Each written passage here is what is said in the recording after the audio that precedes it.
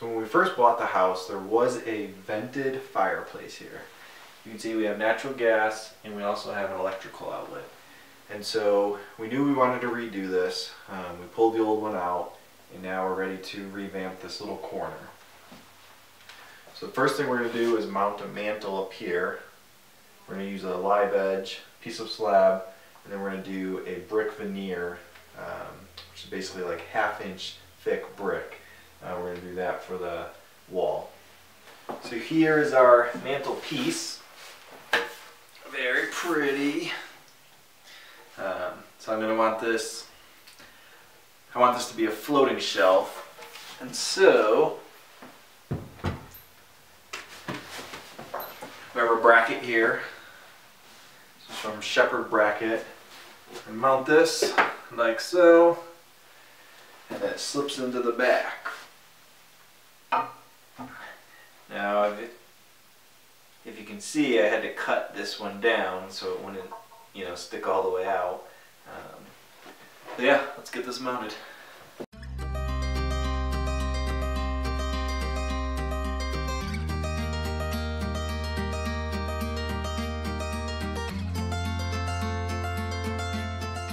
Today we're going to be working on this corner behind the fireplace, and we want to make it a brick background.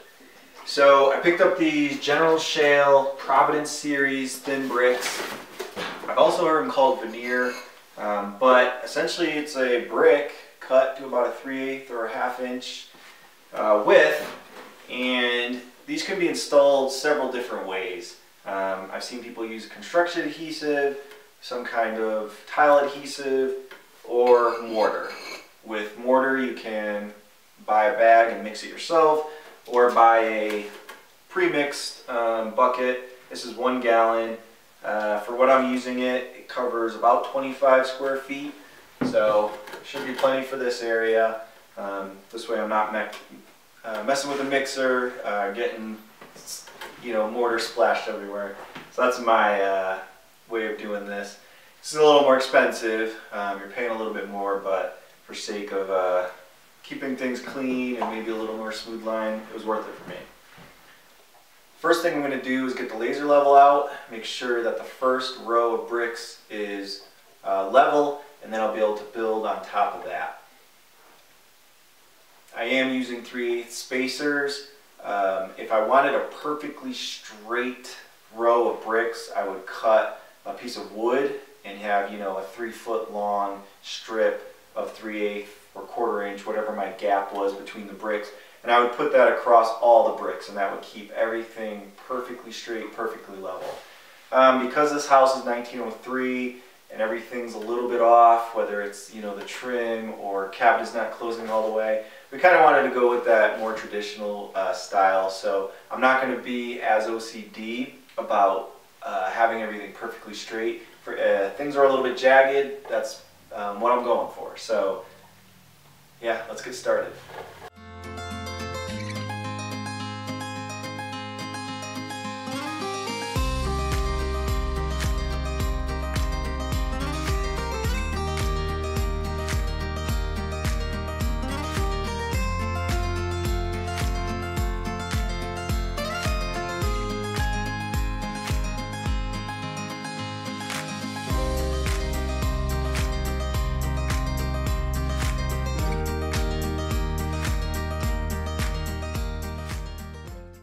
So you can see we're about 1/4 of the way up.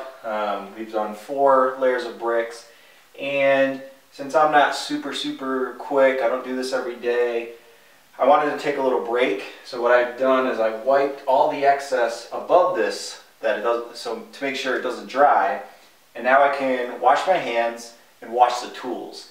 I've been working on this for maybe a 1/2 hour, and the mortar is starting to dry on the tools.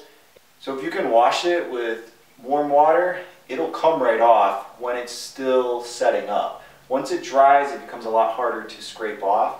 And so I'm not wearing gloves. So to wash my hands, get all that mortar off every 20 or 30 minutes, super helpful. You can wear gloves. I just didn't have any ones that were thin enough to get a feel for what was going on. The ones I have are just like super thick, and I didn't want to wear those. So anyway, taking a quick break, washed all the tools, washed my hands, got everything cleaned up, letting it dry, and then I'll get back to it. The other nice thing is, as this mortar starts to set up, I can potentially use these spacers higher up if I need them.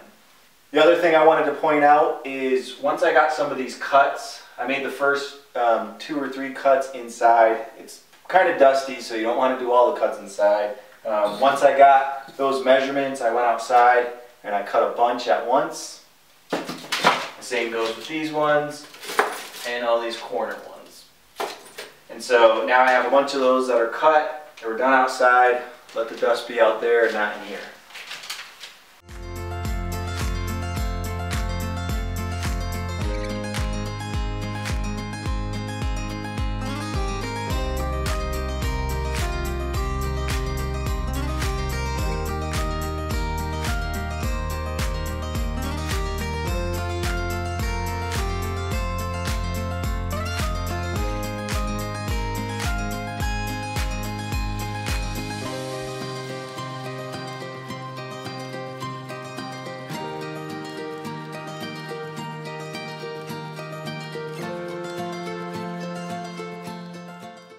Okay, so we have all the brick up, everything's spaced. You can see I ran out of spacers, so I cut some plywood, which happened to be the same width, and those spacers worked out pretty good. Once I got towards the top, I had to reduce it a little bit to get these last 2 bricks in, but it came out really good.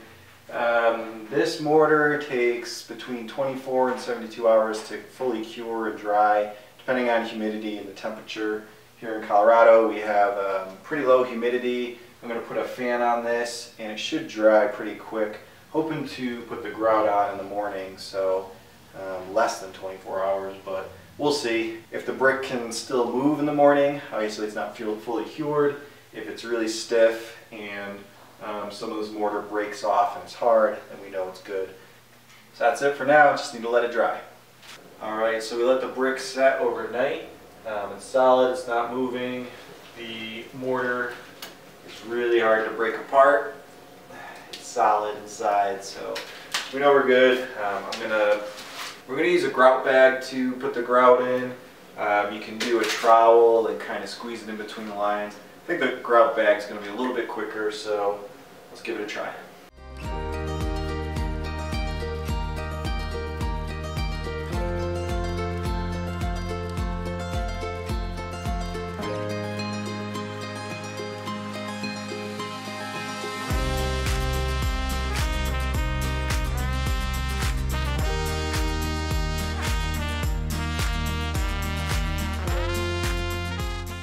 Alright, so there you have it. The wall behind the fireplace is complete. The grout bag worked pretty good. It allowed me to set the grout pretty quickly.